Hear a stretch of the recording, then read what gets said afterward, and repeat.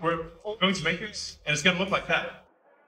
Now, can you imagine going down the streets and you see this coming towards you? I'm just saying.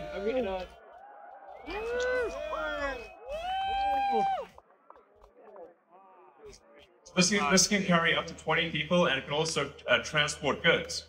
So you can configure it for goods transport within the city, or transport of up to 20 people at a time. Oh my God, that's so this is going to, you know, one of the things we want to do, and we've seen this with the Cybertruck, is we want to change the look of the roads. The future should look like the future. Everything we've developed for our cars, the batteries, power electronics, the advanced motors, gearboxes, the software, the AI inference computer, it all actually applies to a humanoid robot.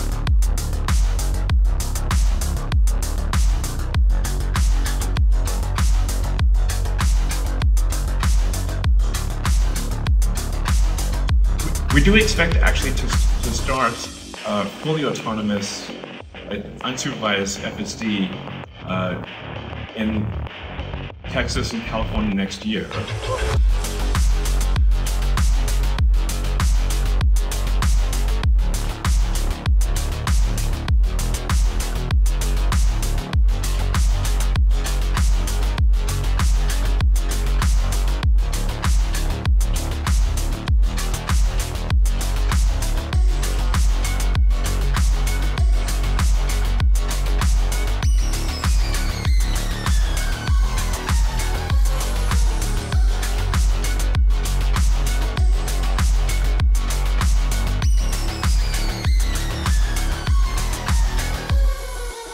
We want to have a fun, exciting future that if you could look in a crystal ball and see the future, you'd be like, yes, I wish I could be there now.